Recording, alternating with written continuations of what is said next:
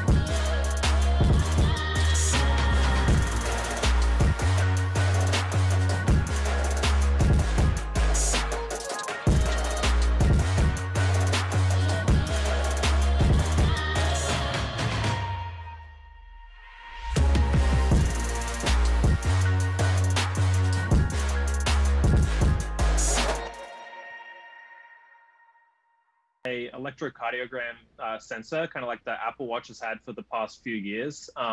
It also has an EDA, or electrodermal activity sensor, which Fitbit says can help track stress, which we know we could all use in 2020. So Fitbit's kind of taking more of an approach to tracking health and fitness as a whole instead of just physical health, also helping people, I guess, track their stress levels. The Versa 3, it's not quite on the same level as the Sense. It doesn't have the electrocardiogram sensor or the EDA, electrodermal activity sensor.